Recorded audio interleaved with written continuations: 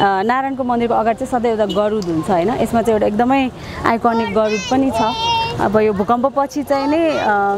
यो मन्दिर ढल्यो अनि त्यसपछि अहिले बल्ल यो चाहिँ पुरातत्व विभागले पुनर्निर्माण गर्न लागेको फेजमा छ बीचमा धेरै कन्ट्रोभर्सीहरू पनि भएको थियो यसमा चाहिँ ठेक्काबाट लोएस्ट बिडरलाई चाहिँ नै दिनु हुँदैन भन्नेमा चाहिँ यो धेरै मन्थसम्म चाहिँ हल्टमै थियो काम चाहिँ ताला नै लगाएको थियो लोकल्सहरूले अनि अहिले चाहिँ फेरि सुचारू भएको छ काम अनि त्यसको यतापट्टि हेर्ने हो भने चाहिँ माजु देगा भयो माजु भनेको चाहिँ नेपाल भाषामा आमालाई दिइन्छ यो चाहिँ त्यही हिसाबमा क्वीन मदरलाई डेडिकेट को नाममा बनाएको मन्दिर हो तर त्यसमा देवता चाहिँ शिवलिङ्ग छ त्यसमा चाहिँ यो चाहिँ माजु देगा भयो यहाँ बढीमा मेरो विचारमा देगु तलेजु पछिको सबसे टलेस्ट मन्दिर नै त्यो माजु देगा हो त्यो चाहिँ नारायणकै मन्दिर हो त्यो पनि अर्को एउटा त्यसको एउटा इन्ट्रेस्टिङ कुरा भनेको चाहिँ भूकम्प आउनुभन्दा फ्यु मन्थ्स ब्याक मात्र त्यसको रिस्टोरेसन काम सकिएको थियो क्या छानाको फिनिसिङ काम भइरहेको थियो अनि भूकम्प जाँदाखेरि चाहिँ त्यो फेरि एज इट इज फेरि ग्राउन्ड प्रिन्टसम्मै भत्किएको भयो अब त्यसपछि आएर यो मन्दिर जुन चाहिँ एज इट इज उभिरहेको छ यो चाहिँ भन्नलाई चाहिँ सबैजनाले यहाँ लोकललाई कसैले सोध्नु भयो भने चाहिँ यसलाई चाहिँ शिव पार्वती मन्दिर भनेर भनिन्छ हैन त्यो भनेको चाहिँ त्यो माथि त्यहाँ झ्यालमा महादेव र पार्वतीले चाहिँ तल हेरिरहेको हिसाबमा चाहिँ त्यसलाई महादेव पार्वती मन्दिर भनेर भनिन्छ तर त्यसमा एक्चुअल तल ग्राउन्ड फ्लोरमा यहाँभित्र गएर तपाईँले बिहान र बेलुका खुल्छ यो मन्दिर चाहिँ पूजा हुन्छ त्यहाँभित्र गएर हेर्नुभयो भने चाहिँ नवयोगिनी भनेर जुन हाम्रो सोलर सिस्टममा 9वटा प्लानेट छ नि त्यसैकै फिमेल नवयोगिनी हिसाबमा चाहिँ 9वटा डेटीहरू छ अनि मैले फ्यु मन्थ्स ब्याक यहाँ आएर यहाँको पुजारीसँग कुरा गर्दाखेरि चाहिँ उहाँले चाहिँ यो मन्दिर चाहिँ स्पेसली कुनै टाइम पहिला त 3टा किङडम थियो नि त पाटन काठमाडौँ र भक्तपुर अनि त्यसै हिसाबमा आई थिङ्क पाटनसँग हो कि भक्तपुरसँग हो ठुलो युद्धमा जानु अगाडि चाहिँ यहाँ चाहिँ एकदम ठुलो एउटा पूजा गरेर देवीको आराधना गरेर चाहिँ नै त्यसपछि फाइटमा गएको थियो भनेर भन्नुभयो क्या उहाँले अनि त्यसै हिसाबमा हेर्नुभयो भने चाहिँ त्यहाँ माथि त्यो जुन यो ल्याटिस विन्डो झ्यालको तल सानो मान्छेहरू उभिरहेको छ नि उहाँहरू चाहिँ सबै सोल्जर्सहरू के सबैले डिफ्रेन्ट काइन्ड्स अफ त्यो टाइमको वेपन्सहरू हैन लिएर उभिरहेको हामीले देख्छौँ क्या त्यो त्यसमा अनि यसको एउटा अर्को एकदमै अट्र्याक्टिभ अरूभन्दा डिफ्रेन्ट भनेको चाहिँ यसको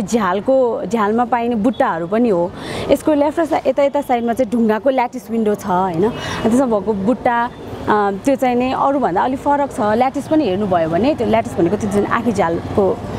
बुट्टा छ नि त्यो पनि फरक छ अब हुन त कतिवटा त्यहाँ हामीले यहीँबाट हेर्दाखेरि पनि कतिवटा मूर्तिहरू चाहिँ त्यहाँ हराइसक्यो क्या त्यो तोरणमा भएको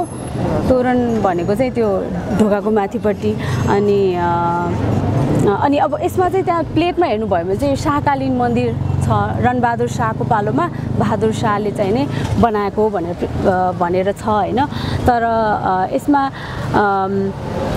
यदि यो चाहिँ एउटा डबली भयो हैन अनि यसमा चाहिँ नि यो साइडमा हामी तल गएर हेर्यौँ भने चाहिँ त्यहाँ एउटा इन्स्क्रिप्सन छ के इन्स्क्रिप्सन भनेको अभिलेख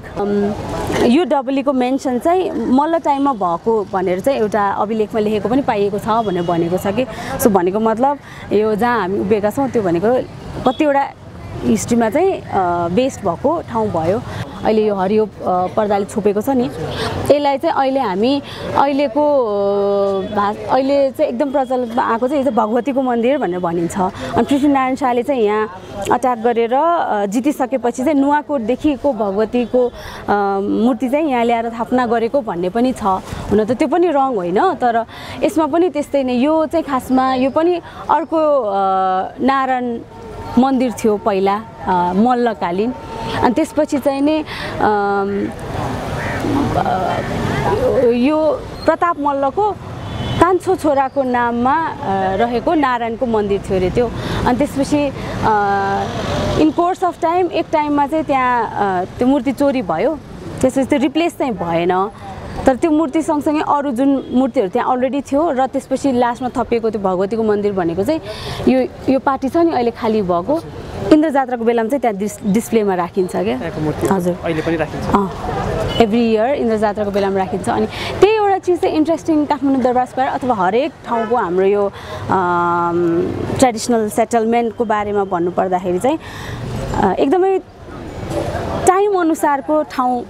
फरक हुन्छ अनि टाइम अनुसारको त्यसको इम्पोर्टेन्स के अब तपाईँले डेली अरू बेला यहाँ आएर हेर्दाखेरि त्यो एउटा सिम्पल पार्टी छ त्यसमा केही पनि त्यस्तो छैन कि जसले तपाईँलाई भन्छ कि इन्द्र जात्राको बेलामा तपाईँ यहाँ आउनुभयो भने चाहिँ त्यहाँ अब मल्लकालीन शाहकालीन मूर्तिहरू चाहिँ त्यहाँ डिस्प्लेमा राखेर मान्छेहरूले एक्चुअली पूजा गर्न आउँछ त्यत्रो पुरानो सम्पदा हामीले पुनर्निर्माण गरिरहेका छौँ भने आई थिङ्क त्यति टाइम एन्ड एनर्जी चाहिँ दिनुपर्छ जसमा चाहिँ हामीले रिसर्चको लागि पनि छुटाउनुपर्छ जस्तो लाग्छ कि चाँडै मात्र सकाएर भन्दा पनि अब साँच्चै नै वे आउट नभएको हामीले रिप्लेसमेन्ट खोज्नुपर्ने हो कि त्यसमा चाहिँ अझै बढी टाइम एन्ड एफर्ट लगाउनु पर्ने हो कसलाई खोजेर हुन्छ कसलाई सोधेर हुन्छ साँझमा आएर हेर्नु भने टन्न मान्छेहरू बसिरहेका हुन्छन् कि अनि साइडमा गएर हेर्नु जानुभयो भने त्यो क्र्याक्सहरू यस्तो डरलाग्दो छ कि फेरि हामी नै बस्छौँ के गएर अहिले यो बार लगाएको चाहिँ एक हिसाबमा राम्रो हो